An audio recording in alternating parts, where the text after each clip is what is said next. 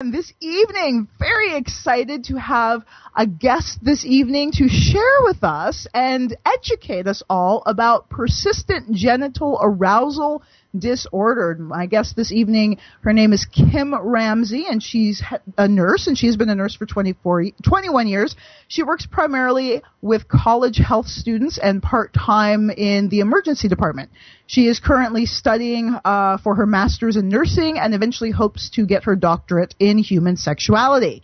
She is also a human with persistent genital arousal disorder, and she says that she wants to make sure that we don't forget the human aspect when we talk about this disorder, because there's so much shaming and so much misunderstanding about it. So thank you so much, Kim Ramsey, for being here with me this evening. Thank you. Thank you for having me. What an opportunity to actually explain what's going on. Thank you so much. You are so welcome. So you sent me a definition of persistent genital arousal disorder, and I'm going to read it for our audience because chances are not many of them have heard of what this is. And I've heard of it vaguely, but I haven't actually studied it. So this is going to be a wonderful learning opportunity for me as well. So the definition that you sent says that persistent genital arousal disorder, also known as PGAD or restless genital syndrome, or persistent genital arousal syndrome, is a condition characterized by unrelenting, spontaneous, and uncontainable genital arousal in females. The condition may or may not include arousal with orgasm and or genital engorgement. The patient's arousal is not linked to sexual desire. Because PGAD people involuntarily challenge medical and sexual norms, they are often culturally, emotionally, socially, and medically marginalized. This leads to economic, political, and interpersonal dynamics that can cause the patient severe distress. We are humans with a disorder that has not yet been fully ratified by the medical community, and therein lies the problem. So you yourself are a person with persistent genital arousal disorder. Could you share a little bit about your story, please? Oh, absolutely. So let me see. In 2001, it was a rainy day, and I was living in an apartment in Newark, and I ran up the steps to try and get to my apartment because the elevator was broken. And I slipped, and I missed 8 concrete steps, and I fell on my back. Winded me a bit, and I had physiotherapy. Didn't think much of it. 2008, so that's like 7 years later, I was in an intimate situation with a partner, and after my partner went home and went back to New York, I continued to have sensations of orgasm and arousal and pain in my back. So I called him and I said, well, did you use something? Did you use an aphrodisiac? In the Jamaican community, we have something called Spanish fly. So I was very, very scientific about it. I was like, well, maybe that's rubbed off inside of me, and maybe this is what's causing the sensations, because I'm really quite engorged and I'm still having the orgasms. So that was day one. He vehemently denied this situation, like this is all natural, love. Okay, fine, it's natural. Today's day 2. The day 2, I continued with orgasm. Day 3, I was thinking I'm either going mad or I'm having some kind of hallucination of some kind, but my body, I still had engorged breasts, engorged genital area. Day 4 is when it started to dissipate. So at this point, right, it sounds really, really odd, but I was up to 100 orgasms per day, which makes it very challenging when you're working in an emergency room and you're asking somebody about their allergies or their illness, and you're thinking, could you hurry the hell up because I really have to just relax somewhere. And it was very challenging. I remember saying to myself, I can't approach a doctor because they're not going to believe me. I spoke to a very, very safe friend, like someone who I would trust with my life, and she was like, well, it sounds like you've got this thing called PGAD, or persistent genital arousal disorder. And I was like, yeah, GTOF, get out of here, like really, get the F out of here. I don't I just completely dismissed that, and I never slept with that bloke again, ever. Ever, okay? It was like, okay, you're deleted. I could totally see why. I mean, you go along and you're fine, and then all of a sudden you've got this uncomfortable situation going on. So, can I pause you there? When you say you're having up to 100 orgasms a day, are you talking like climactic, like clitoral orgasms, the way we think of orgasms? Are they like more mild orgasms? Like, would you be willing to describe the intensity? Depends on, like, they were vaginal. It felt like they were inside, and not to the arching of back, but my pelvis felt like it was contracting. Yeah. Very uncomfortable, overly tight, very bloated, and none of the, like my breasts were still fully engorged. That didn't go down. So it was like the body was just continuing to react. I felt very uncomfortable, like miserable as sin. Mm-hmm. People kept asking me, are you okay? Are you all right?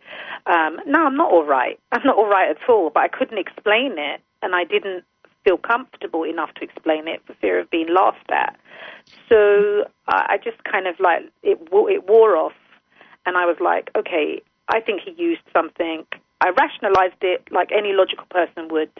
I think he used something. This is really painful. I never want to do this again, ever. Right. And that was it. Nixed it and called it a day. So then in 2012, it happened again. And this time there was the partner then, he was there to witness it. And he was like, oh, my God, look at your body. And he could see that there's something strange. It's a sense of urgency, and then these symptoms keep coming and coming and coming. No pun intended. But it's just like, it was very painful. So we tried all sorts of, like, you kind of think of the remedy that would help. So the area's engorged, it's swollen, so let's apply ice to it. And sometimes that works. It doesn't work. Try squats to try and move the blood flow away from that area. Finally I said, I really do need to see a doctor. Something's really wrong with me. Mm-hmm. And I can't live without knowing what's wrong. And so I went to see a very famous specialist who was able to give me a true diagnosis. The true diagnosis was actually supported by the fact that I had an MRI of my pelvis and my spinal process, and in the lower aspect of my spine I had cysts on S1 and S2, which are the areas where orgasms originate from. Mm-hmm. So they think that maybe the trauma that I sustained to my back, and I've had falls since. I've slipped over and fell on my tailbone on black ice in New Jersey, and I've bumped over this one, another fall also in the snow. So they think that amount of trauma may have caused the cyst. It became a reality. Mm-hmm. So I was like, okay, let me talk about this reality, because, naive as I may be, I trusted the media. And I wrote an essay regarding the matter, and the essay was sold to a rag in London called The Sun newspaper. Now, if you know anything about England, The Sun makes the Inquirer look respectable. So, that being said, my story went viral within maybe 30, 40 minutes of it being announced, and then it went global, which is even more disconcerting, because then people were calling me at my job, yes. And then they were making all different types of assumptions about myself, my profession, my personal life, and my family, and my spirituality. So I was demonized within a matter of hours. Very painful experience. Quite glad to say that I survived it. So that was in August 2012. And then in the end of November, the 30th of November, one of my peers, because I actually found an online community that I could talk to, one of my peers also decided to go public. She spoke to the Tampa Bay Times, and I emailed her and told her, well done for going out. I mean, we all know that it's a painful experience. You're going to get stoned with words. You're going to get the trolls coming out in their droves to tell you what you need, like corrective rape will solve it, or this kind of stuff. And you're going to have people mock you left, right, and centre, right? And she came out, and within 24 hours she was dead because she committed suicide. Oh my God. Yeah. So along with having the pain and discomfort of having a neurological disorder that you can't control, then you have the pain and the shaming of the media and just people who completely don't understand it. And because we live in a sex negative culture, because it has something to do with sex and women, of course it's going to be, they're going to jump on it like, flies on shit, so to speak. Pretty much. So I honour Gretchen Melanen. She died a terrible death, and one that you wish could have been prevented if they'd listened to what she had to say. And I did speak to the woman who did her story, who was absolutely devastated. It was very devastating for our community. And Gretchen's actually one of 3 women who have died. One being this year. Died a couple of months ago, also committed suicide. All 3 committed suicide. So I do not like being embarrassed. I don't like being shamed. I don't like shaming people. But I will I'll take it like a champ just to avoid hearing the death of another human being. I really can't stand it. I think that, the media has watched our community for years. If you know anything about PGAD, and if you don't know, you can Google and do the research yourself, but there was a program on 2020, the ladies that were on there, Jeannie, Heather, I can't remember the other lady's name, but they did a program on it. Then there was a feature or an episode of Grey's Anatomy where an actress portrayed what it would be like to, have some kind of multiple orgasm and be at a car wheel and have orgasmic activity where she lost control of the wheel. It's uncontrolled. That is my worst nightmare, not being able to control the vehicle. So I've done everything I can possibly do to take care of myself, and some of my methods may be a little bit different to others, and I apologize for sounding tired, but part of my stuff is I work a lot. I have 2 jobs, so I'm doing 64-hour weeks. But It actually is helping my symptoms because my distraction point is really quite high. But I just, at some point the media has to turn around and say, okay, and you'll see it, every so often they'll pull somebody out and they'll, convince that person to step up and talk about something that's very private, makes you very vulnerable, and they tell you that you're going to be in a safe space and we'll get you treatment, and they don't. They ram you right up your backside without no Vaseline. You're not protected online because the moment you have the comment section, you see all these things where people are deleted, and there are some people that just live to insult other people. We are going to take a quick break, and when we come back, I'm curious about the fact that this seems to be a disorder that only impacts women, because I think that's incorrect. That's incorrect. Okay, great. So we're going to take a quick break, and when we come back, we're going to find out more about all of the people that are affected by this disorder, men and women, and find out, I'm curious to know if the media has a different reaction when it's men who are the sufferers of this particular disorder. So stay tuned, and we'll be right back. Okay. When I get that feeling, I want sexual healing, oh baby. You spend hundreds of dollars on maintaining your health and wellness. However, your sexual satisfaction is an area you may often overlook. Don't you think it's about time you invested in your sex life too? If you crave deep intimacy, passion, and mind-blowing orgasms, get the tools you need to take you there. Register for your free video introduction at authentictantra.com right now and make an investment in your pleasure. After all, isn't your sex life worth it? Are you frustrated and unsatisfied with your orgasms? Do you struggle with getting out of your head and into your body during sex? Would you like to know more about your G-spot, female ejaculation, and the 11 different orgasms for women? Get the secret recipe for sexual satisfaction and start experiencing the pleasure and orgasms you crave. Visit DavyWardTantra.com and register for your free female orgasm guide and uncover the top 3 blocks preventing you from having the orgasms you desire.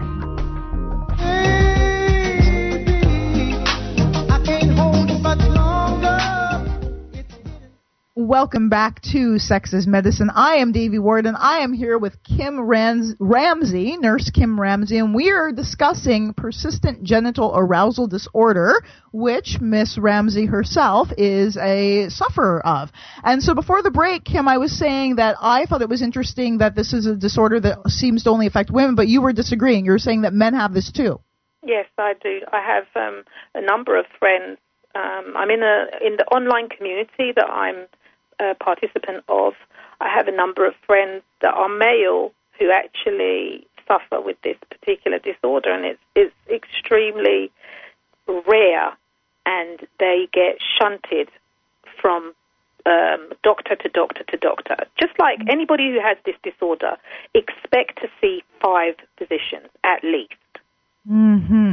So in your experience, this is the thing that the little bit that I've heard about it correct in the media, it always seems to focus on women who have this arousal. And of course there's a lot of like laughter and shaming and, like, oh, why is that so bad? And, whatever, this kind of slut shaming they do towards women. So have men been highlighted in the media regarding this issue?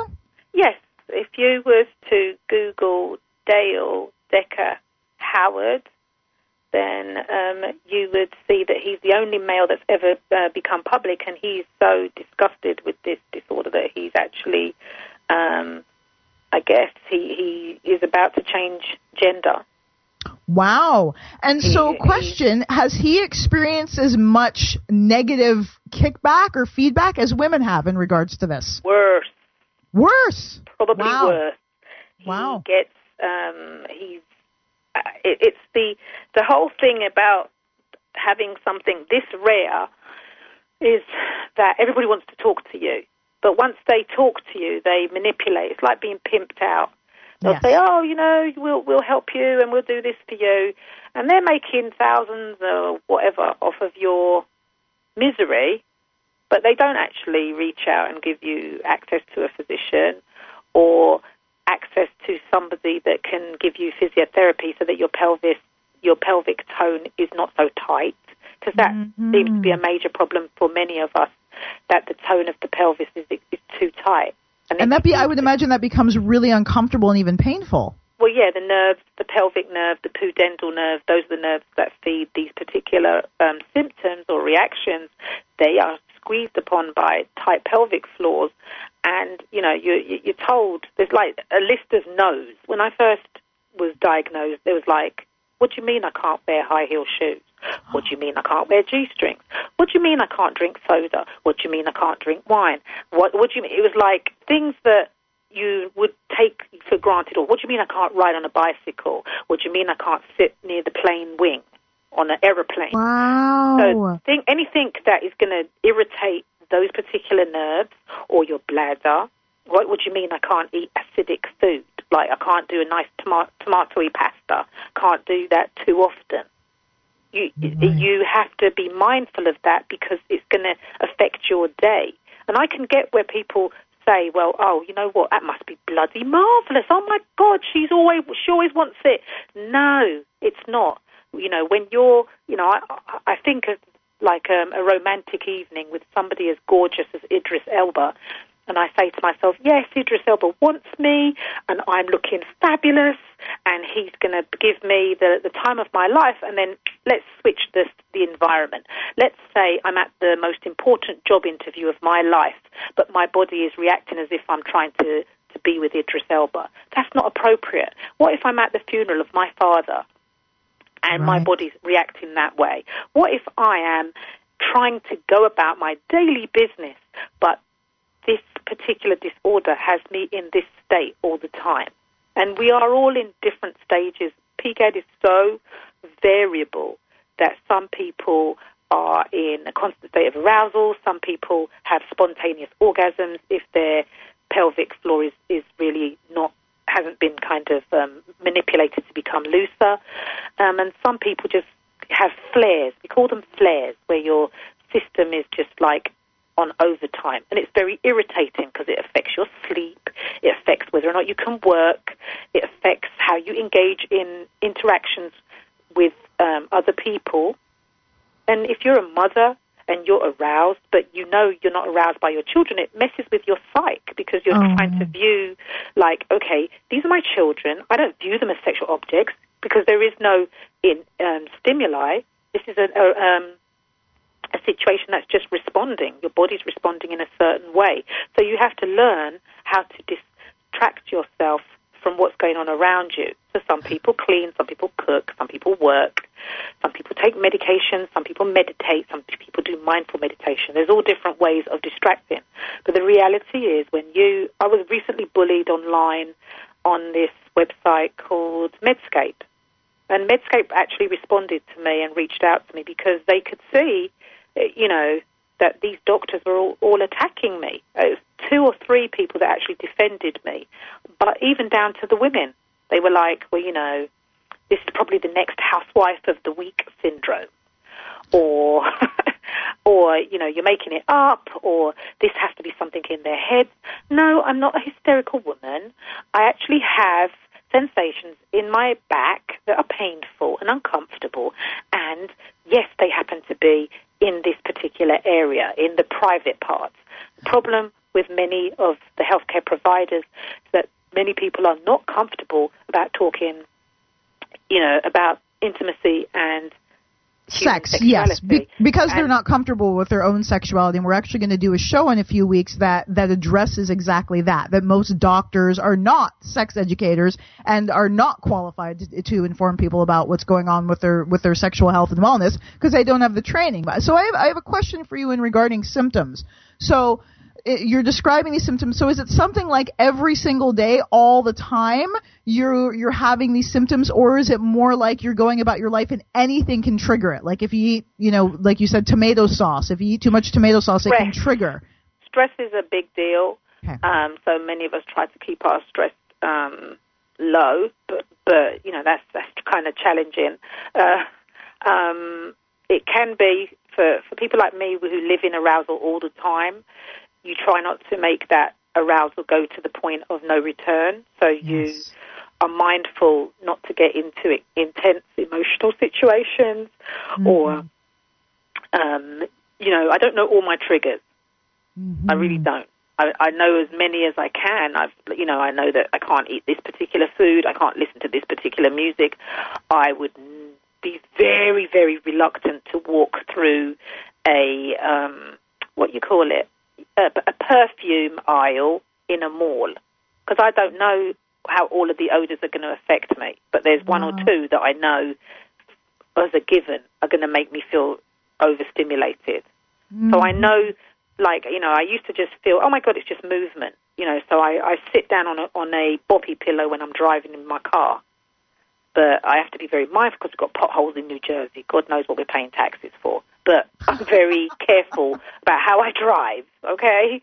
Right. So, most of the stuff, I don't do high stimuli. Even though I work in the emergency room, it's something that is controlled to some extent because I'm mindful and I'm aware of what I need to do to help treat a patient. So I utilize my energy in that way, and that makes me feel like I'm doing the right thing because I did not want to be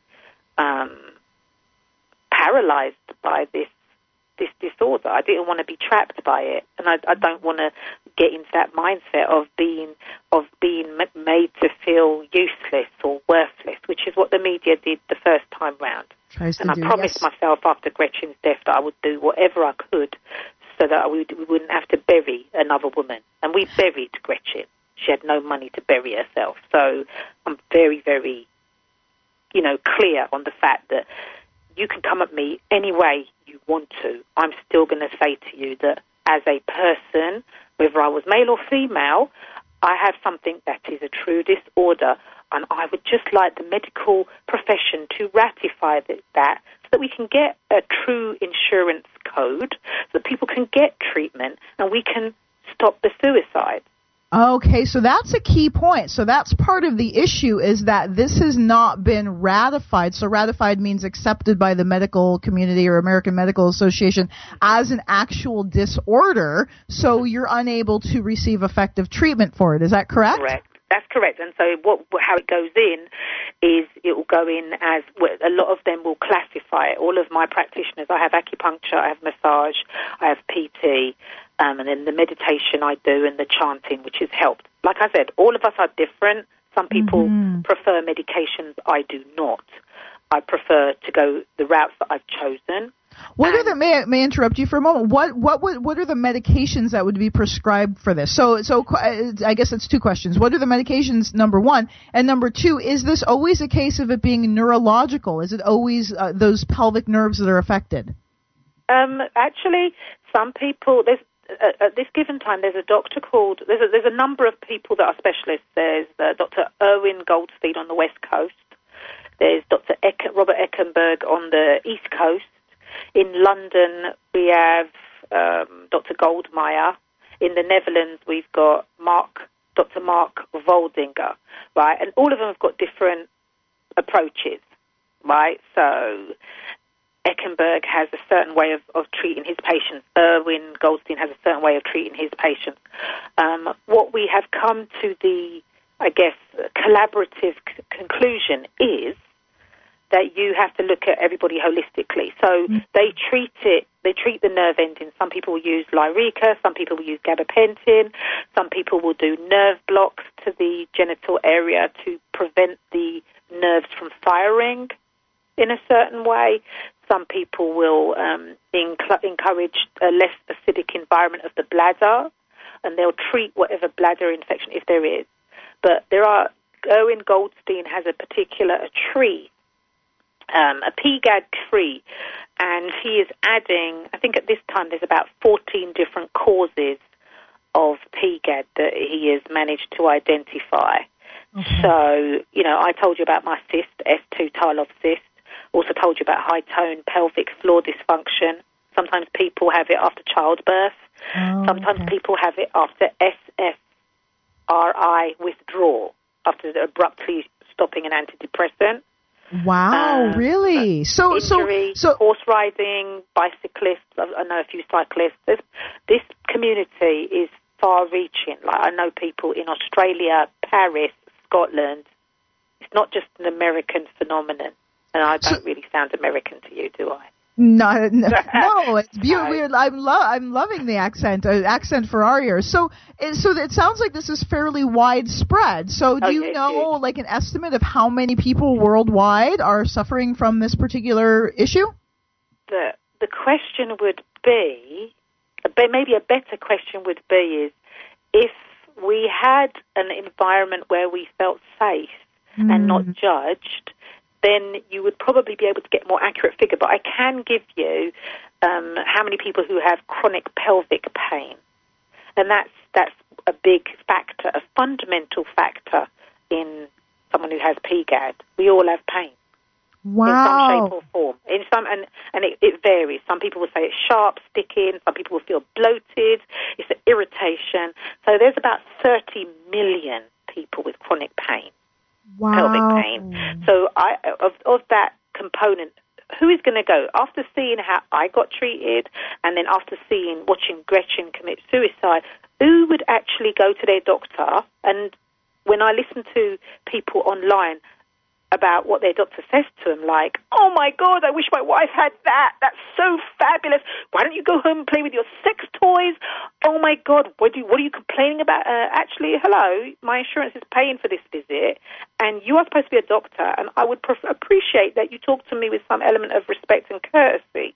If I'm coming to you and I'm telling you that it's a problem, believe me, I'm not saying this just for the fun of it. Who does that? Exactly. Well, and the thing that you're describing is, it sounds like, okay, so it doesn't sound like it's a pleasurable experience. Your genitals may be aroused and engorged, and there may be that like tumescent feeling, but the whole thing about why we get engorged and then have orgasm is so we can experience the relief on the other side of that. So it's like it's constantly engorged. So it's like an itch that never, ever, ever, ever, ever gets scratched. That would drive you freaking insane. So, and if you think about it, you know, you get the relief. So there's a lot involved with somebody reaching the peak of ecstasy, as you would say, or as most people would think. But the reality is, here's the stereotype. Right, and we all, you know, I hate to say that, but most people have a stereotype. Orgasms are not always pleasurable. There you go, I said it. Oh, my God, did I curse? I should have just said the F word. But this is what the problem is.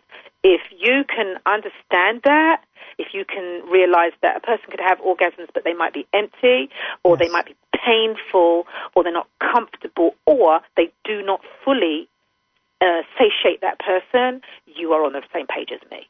Yes. Okay. Yes. And this is true. And I myself have experienced orgasms that aren't pleasurable, and I've had students that have had that same experience. And it's just kind of like this nerve response that happens in your body. And you're like, what the heck was that? So to have this as your constant daily life experience.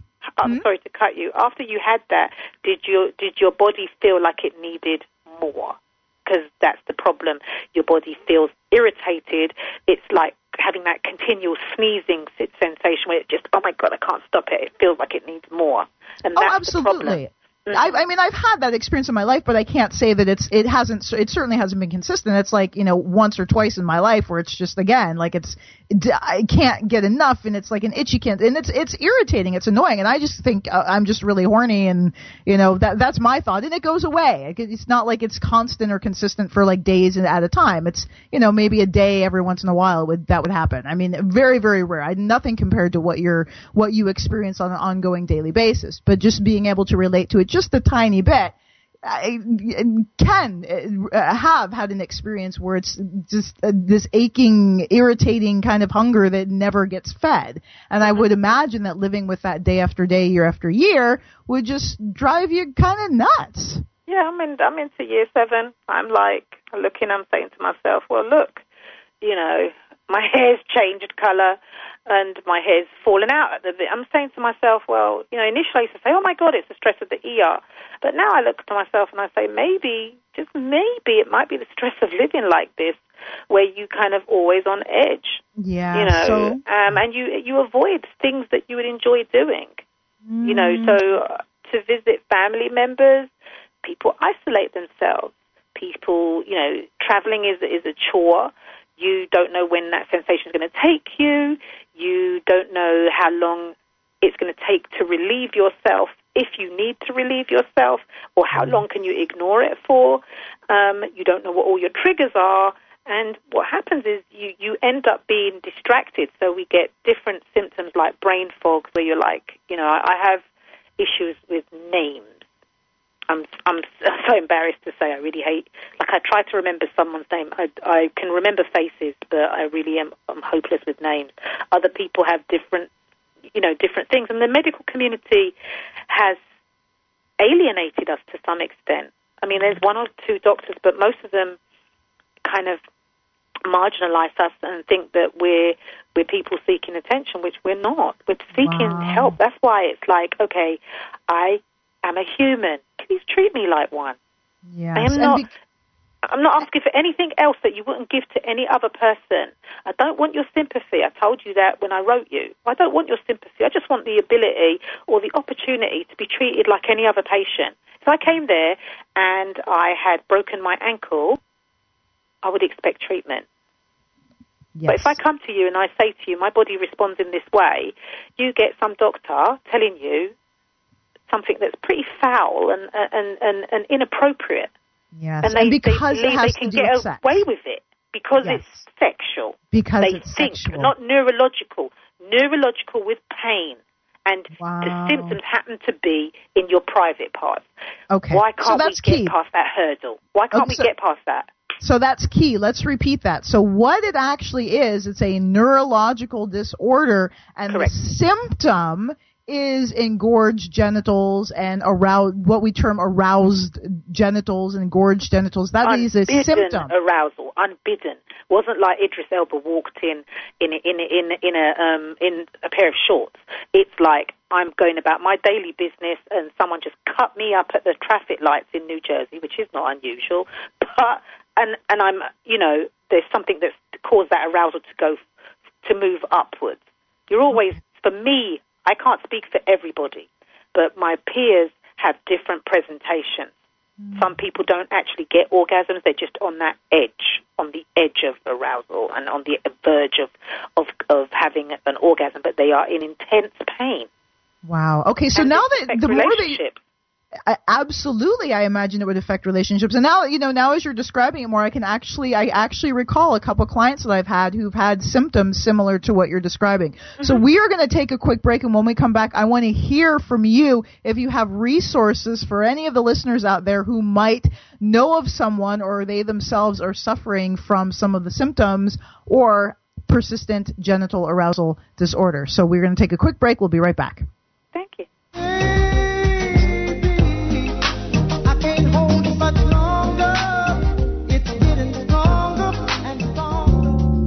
You spend hundreds of dollars on maintaining your health and wellness. However, your sexual satisfaction is an area you may often overlook. Don't you think it's about time you invested in your sex life too? If you crave deep intimacy, passion, and mind-blowing orgasms, get the tools you need to take you there. Register for your free video introduction at authentictantra.com right now and make an investment in your pleasure.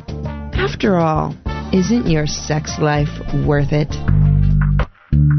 Are you frustrated and unsatisfied with your orgasms? Do you struggle with getting out of your head and into your body during sex? Would you like to know more about your G-spot, female ejaculation, and the 11 different orgasms for women? Get the secret recipe for sexual satisfaction and start experiencing the pleasure and orgasms you crave. Visit DavyWardTantra.com and register for your free female orgasm guide and uncover the top 3 blocks preventing you from having the orgasms you desire.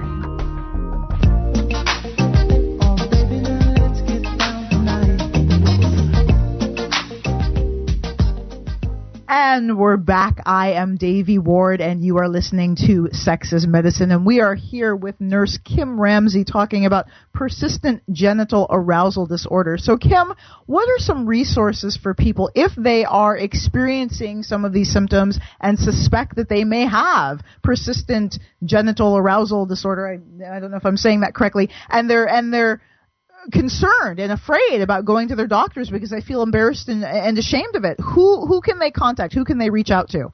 I think at some point you do have to go to see the physician because they're the people that hold the prescription pads to the blood work. I always tell somebody, get a full physical or get some lab work first so that we can, that they can establish that it's not hormonal, that it's not, something to do with your pelvis being crammed, so with too many, with issues with your pelvis, like, diverticulum or fibroids or a bladder issue, or maybe having your urine checked to make sure that you don't have something that's irritating that nerve, bacteria. And then there is an online support group that I'm in. There's a couple of them. There's the PSAS. The original name for this disorder was persistent sexual arousal syndrome, and the disorder was discovered by Dr. Sandra Lieblaum, may she rest in peace, in 2001. She died a few years ago. But it's PSAS, I think it's _support.com or dash support.com, and that's the support group that has lots and lots of information from people from all around the world, many articles regarding the disorder and what's been done and what hasn't been done. And there's been multiple treatments that just didn't work. Treatments ranging from medications, like I said, to people having electroconvulsive therapy. Wow. Because like the research is not being done because, like I said, people don't really want to present to somebody who's going to judge them. Yes. And you're judging people that actually, may never have had these symptoms, are in a stable relationship, but this is causing them to have problems. But they're stereotyped into, she's got to be promiscuous. And in some cases, some religions consider us to be full of evil spirits. Wow. Well, yeah, like incubus, succubus. Succubus. Yes. Yes. So can you imagine being demonized on that level? So you have people that will alienate us because they just don't understand that this is a neurological situation as opposed to someone performing spiritual warfare on me. Do you understand? So Absolutely. It's very cruel, and I have peers that have had to undergo an exorcism. So did it help? And it did not. No. They continue to have the symptoms. Right. So it's very interesting that people will make a lot of assumptions about us, and I'm glad that I live in America and not another country where somebody could have harmed me at this point. Yes. You see what I'm saying? So all I'm asking for anybody to, I can see where someone would think this is phenomenal or fabulous or quite hilarious. And when I heard about it, I was like, that's effing ridiculous. What are you bloody talking about? Stupid. Who thinks of these things? Mm-hmm. Till it started to happen to me, and then I was like, oh my God, I'm so miserable. I want to go out, I can't go out. I want to drive somewhere, I can't drive somewhere. Or I can't focus, I can't concentrate. And then you become very hyper-focused because you know you have to do something. It's a very irritating and upsetting and distressing disorder. And I keep busy because I don't want to get buried right now. I want to live. That's all I'm asking anybody, to give us the opportunity to live like any other human being. I treat anybody just the same. Just treat me like a human. That's all I'm asking for. And I'm asking for people who are not as strong as me. I've got nothing to lose. I've got no husband. I've got no kids. I just want a life. That's all. I'm asking to breathe the same oxygen as anybody else. Could you just help me? And that's what many of the people feel. We have to beg for treatment. We're desperate. And so you want it to be viewed as, what it is, which is, again, a neurological disorder, not a sexual disorder. A neurological disorder, not a sexual disorder. One of pain. And I want them to look at the various causes. It is like what you call, I describe it as the imperfect storm. Yes. There's a multitude of different factors that contribute to making this person's body respond in this particular way. There are men that have it. They should not have to go to a urologist, a thiscologist, a thatologist for them to get just 1 ounce of treatment. When you see someone who has PGAD, any doctor who's listening or any nurse practitioner, you have to look at it as a holistic problem. Don't see me as this black chick with a pelvis that's all over the place. See me as a nurse who has to work, who has to actually function in the everyday world. And how does this affect me? Spiritually, psychologically, physiologically. Do you understand? They need to look at all aspects. Absolutely, the whole thing, which is something that Western medicine is just starting, it seems like just starting to explore more openly, is the effect of emotions and psychology and the whole holistic aspect, mind, body, spirit. So you gave us one resource, which is psas-support.com. Are there any other resources for people who are experiencing these symptoms?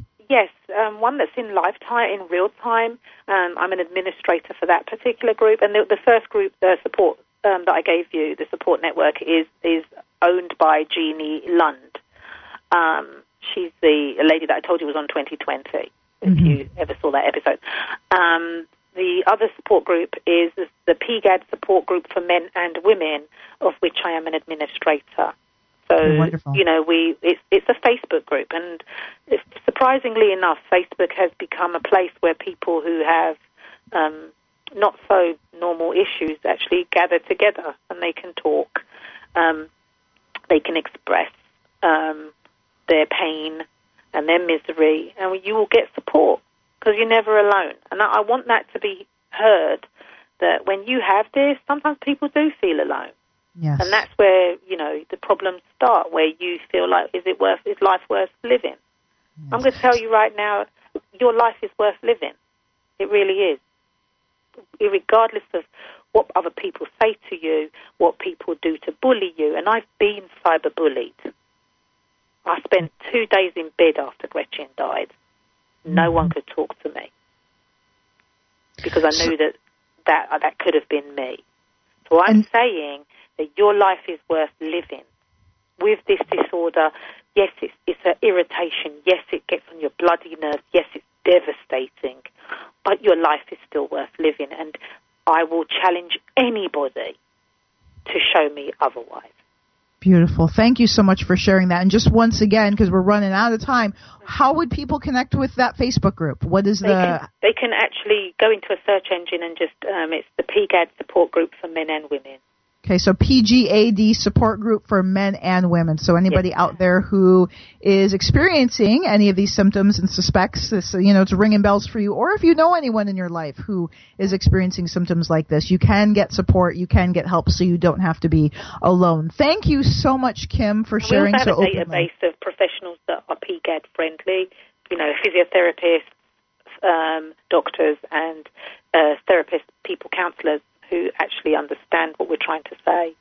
Beautiful, beautiful. And that's so necessary for support, to have other people who not only have it, but also know how to address it and give people support and recommendations for how to live with it more comfortably. So thank you so much, Kim, for joining us this evening and sharing so openly about your situation and your experiences living with this disease and the encounters in the media as well, and enlightening all of us. I really, really appreciate it.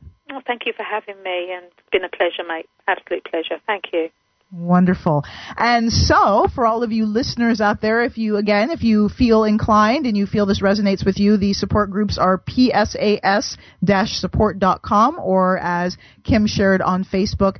And I want to invite you to make sure that you join us next week, July 16th, for our next date night with Devi, and I'm going to have Jerome Stewart Nichols back on the show to support me in answering your questions. So if you have more questions between now and then, please do send them to DaviWardTantra.com. I'm happy to answer them on air for you, anonymously, of course. And thank you for those of you who continue to send me questions. We're going to be answering questions about semen retention, of course, because you guys love to hear more and more about that. And I am happy to educate you all about how you can separate orgasm from ejaculation and have more fulfilling orgasms for yourself and your partner on every level. Thank you for tuning in this and every Thursday at 7 p.m. on Contact Talk Radio. Much love, many blessings. Peace out. You've been listening to Sex is Medicine with Devi Ward, your #1 resource for holistic sex education. Listen to the replay of this and every show at medicinesex.com. That's medicinesex.com. And send your questions for Devi to answer live on the air. Connect with Devi directly at DaviWardTantra.com. That's DeviWard Tantra.com. And remember to follow Devi Ward Tantra on Facebook and Twitter.